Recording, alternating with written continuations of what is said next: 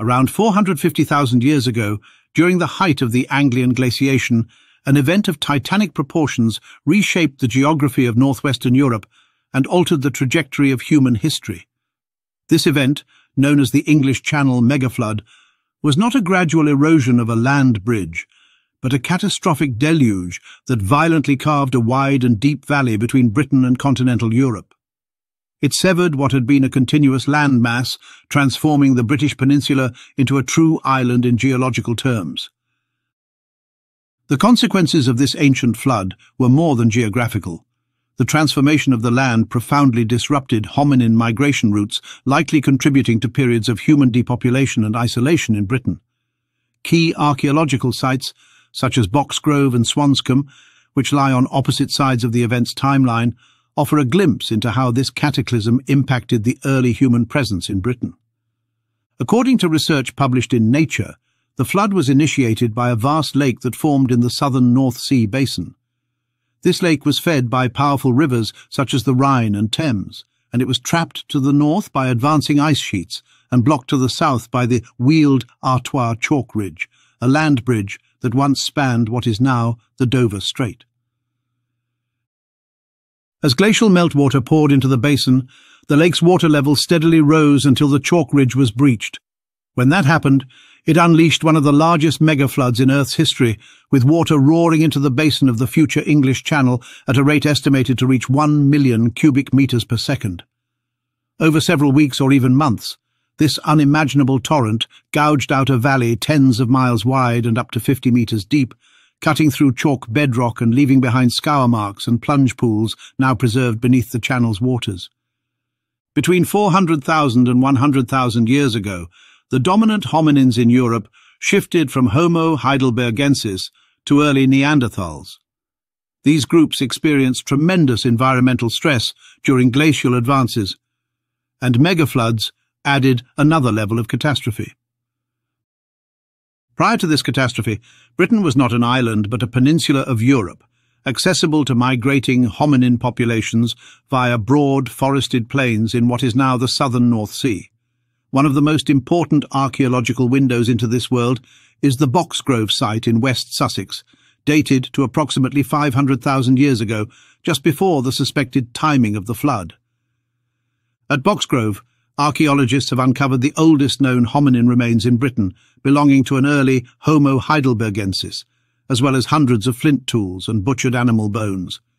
The site provides a detailed snapshot of life on the edge of a chalk cliff by an ancient coastal plain. Hominins here were skilled hunters, targeting large herbivores and using sophisticated Acheulean hand axes. Importantly, Boxgrove shows evidence of a stable, thriving hominin population, benefiting from the rich ecology of a warm interglacial environment. But this world was doomed. The Anglian glaciation swept in shortly after Boxgrove was inhabited, covering much of northern Europe with ice and radically altering landscapes. The formation and eventual collapse of the North Sea proglacial lake would have erased entire ecosystems. For populations living in lowland valleys and river corridors, the flood was likely an instant death event, destroying habitats, drowning foraging grounds, and severing the natural routes through which these groups had migrated and exchanged genes. The Swanscombe site, located on the south bank of the Thames near modern-day Dartford, gives us a rare glimpse into life in Britain after the flood. Dated to around 400,000 years ago, Swanscombe is best known for the discovery of a remarkably well-preserved early Neanderthal brain case, or late Homo heidelbergensis, but let's just call it Neanderthal. This site sits geologically above the Anglian deposits, indicating it was occupied after the floodwaters had receded and the landscape had stabilized. The fact that humans returned to Britain after the megaflood is important, but so is the gap. There is an apparent hiatus in occupation following the Anglian event, lasting tens of thousands of years. Some scholars believe the flood created topographic and hydrologic barriers that limited or prevented further migrations into Britain until more favourable conditions returned. When humans did return, they entered a Britain that had been geographically transformed. River systems had been reorganised, coastlines redrawn and access routes altered. The Thames no longer flowed directly into the North Sea basin, but had been captured by the Channel River, a new fluvial system carved by the flood that funneled rivers like the Thames and Rhine through the English Channel. This rerouting would have changed estuaries, tidal zones, and animal migration patterns, everything early humans relied upon. Importantly, the 450,000-year megaflood did not create a permanent island right away. While the Wheal d'Artois Ridge was catastrophically breached, the sea level during glacial periods remained far lower than today, exposing land bridges across the Strait of Dover. These relict land bridges continued to allow human and animal migration during glacial low stands for many millennia afterward. However, the character of the land bridge had changed. What had once been a wide, continuous plain was now deeply incised and flanked by steep-walled valleys. This made crossing more difficult, especially for large herds or early humans lacking boats. It was during later glacial cycles, especially around 160,000 to 130,000 years ago, and finally during the Holocene sea level rise after 10,000 years ago, that the connection was permanently submerged, rendering Britain a true island. Thus, the 450,000-year megaflood was a turning point, a moment when Britain's geological and ecological trajectory began to diverge from that of the continent. Even if not an immediate isolation, it introduced barriers that would become more pronounced with time, contributing to repeated phases of human abandonment and recolonization. The English Channel megaflood of 450,000 years ago was more than a geologic curiosity. It was a pivotal event in the story of early humans in northwest Europe. By tearing apart the land bridge between Britain and France, the flood disrupted the migrations of hominins such as those found at Boxgrove, possibly causing regional extinctions or displacement. It set in motion a chain of environmental changes that shaped the recolonization of Britain, as seen at Swanscombe, and laid the groundwork for future isolation. For tens of thousands of years afterward, Britain would be a land at the edge, sometimes connected, sometimes cut off, but forever changed by a flood of ice and stone. As we uncover more from the submerged valleys of the English Channel, we continue to rewrite the story of how geography and climate shaped the fate of human ancestors. In the depths of that ancient flood lies a powerful reminder that even in prehistory, the forces of nature could redraw the boundaries of the human world. As ice sheets expanded from Scandinavia and the Alps, they transformed river systems into erratic, volatile channels. Among these, the Danube River, Europe's second longest and arguably its most historically significant, became the centerpiece of a series of massive glacial flooding events. The middle of the Anglian glaciation marked a time when tectonic pressures, climate extremes, and glacial blockages conspired to turn the Danube into a dangerous, transforming force that likely altered the course of human evolution in Central Europe. Now let's examine the causes and consequences of proglacial lake formation, the sudden drainage of these lakes into lowland basins, and the archaeological evidence, both preserved and lost, of early human populations impacted by these cataclysms. By reconstructing these ancient flood events, we can begin to understand whether entire human populations were wiped out in sudden death events, and what that might mean for our understanding of human resilience in the face of prehistoric climate disasters. The Anglian glaciation was one of the most extensive glacial advances in the last 2 million years.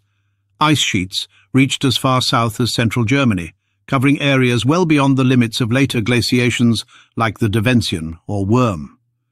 In terms of geography, the Scandinavian ice sheet expanded across Poland and northern Germany, while alpine glaciers surged northward from the Alps, pressing into the Danube basin. This convergence of ice from both north and south acted like a vast natural dam. Major rivers, including the Elbe, Vistula and Danube, were trapped, rerouted or fragmented.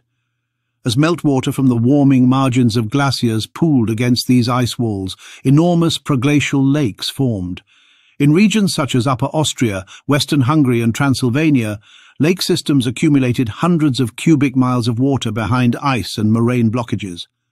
Eventually, the pressure became too great. At the heart of this transformation was the Danube River. Unlike most major European rivers, the Danube flows eastward, eventually emptying into the Black Sea. But during the Anglian period, the river's path was not so straightforward. Blockages to the north prevented water from flowing toward the Carpathian Basin. Glacial moraines diverted tributaries and stranded valleys, while meltwater continued to accumulate. At key moments during this time, these lakes reached their tipping points. Ice dams failed, moraines collapsed. The result was not a gradual drainage, but rather megafloods, hydrological disasters of almost unimaginable scale. These floods may have discharged thousands of cubic miles of water over the course of just days or weeks. They carved new valleys, redirected tributaries, and altered the topography of entire regions. Evidence from other parts of the world, such as the Missoula floods in North America, provides a vivid analogue for understanding the likely magnitude of these events. In some places, the Danube's floodwaters would have surged across dry plains, turning savannas and forests into temporary inland seas. In others, it would have gouged deep channels, leaving behind terraces, sediment deposits, and hanging valleys that remain visible in the landscape today. Prior to the Anglian glaciation, hominin populations, likely archaic forms of Homo heidelbergensis, inhabited much of Central Europe. Fossils from Bielsingsleben, Mauer, and Atapuerca suggest a human presence that was widespread and increasingly adapted to cooler climates.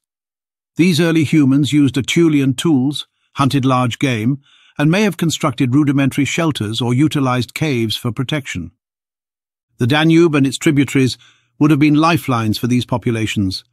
River valleys provided not only fresh water, but also migration routes, access to game, and locations for raw materials such as flint and quartzite. Seasonal flooding, under normal circumstances, would have fertilized the floodplains and created lush environments rich in resources. But the Anglian megafloods were not normal circumstances. When proglacial lakes burst, they would have unleashed torrents powerful enough to drown entire ecosystems. Any hominin groups living along the banks of the Danube, especially in low-lying basins like those in present-day Hungary and Serbia, would have had no warning. Archaeological layers, including hearths, butchered animal bones, and stone tools, may have been swept away, buried, or scattered across wide floodplains. It is not hyperbole to suggest that whole communities could have been obliterated in minutes. Despite the violence of these floods, their traces remain. In the Danube Valley and surrounding basins, paleogeologists have discovered thick layers of flood sediments, mixed with erratic boulders and fine silt, that can only be explained by turbulent water flow. Elevated terraces along the Danube and Tisa rivers may represent former flood levels. In regions such as the Wachau Valley in Austria and the Iron Gates of Romania and Serbia, stratified sediments indicate periods of rapid water flow followed by stagnation, suggesting glacial lake drainage events. Unfortunately, the archaeological evidence is less clear. Many Paleolithic sites in Central Europe have suffered from millennia of erosion, looting, agriculture, and development. However, a curious pattern emerges. There is a notable gap in the archaeological record for parts of Central Europe during the peak of the Anglian glaciation. Sites that were once active go silent. Some caves show abandonment, while others preserve only the remains of animals, not humans. Is this simply a preservation issue, or is it evidence of regional extinction? It is plausible that some early human populations were eliminated entirely by these megafloods. In lowland areas, especially near the Great Lakes of the Hungarian Plain and the Banat region of Romania, floodwaters may have drowned entire family groups. Others may have fled, forced to retreat south into the Balkans or west into the unglaciated parts of France and Spain. If these displaced groups carried their genes and cultures with them, then the Anglian floods may have helped shape the next phase of human evolution by compressing populations into refugia. How do humans survive a megaflood? One answer is, not easily. But adaptation is central to our species. Those who survived the Anglian floods would have been the ones most able to detect environmental change and respond quickly, whether through migration, innovation, or social cooperation. These survivors likely clustered in refugia such as the Dinaric Alps, the Carpathians, or the Black Sea coast, where they could find shelter and stable ecosystems.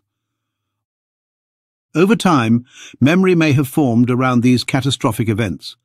While this is speculative, the oral traditions of later Homo sapiens, full of flood myths and deluge stories, may echo deeper collective experiences. Though Homo heidelbergensis likely lacked symbolic language in the way modern humans do, the trauma of disaster can still shape behavior across generations. Furthermore, it is worth considering the evolutionary implications. Catastrophic events like megafloods exert intense selective pressures. Populations that survive are often those with advantageous traits, whether cognitive, social, or physiological.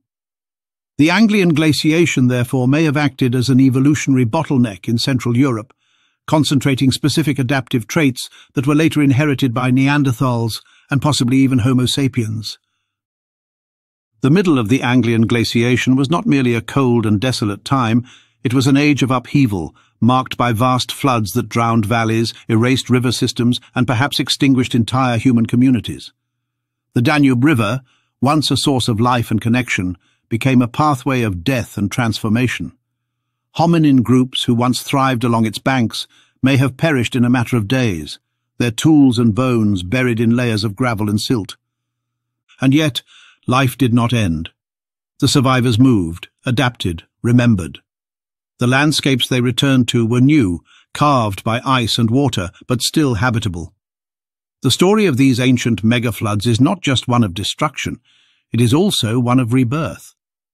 For in the wake of every cataclysm, there is always the human response: endurance, adaptation, and renewal. In this way, the floods of the Anglian glaciation were not merely episodes in geological history. They were evolutionary crucibles, testing the resilience of our ancestors and shaping the course of our journey as a species.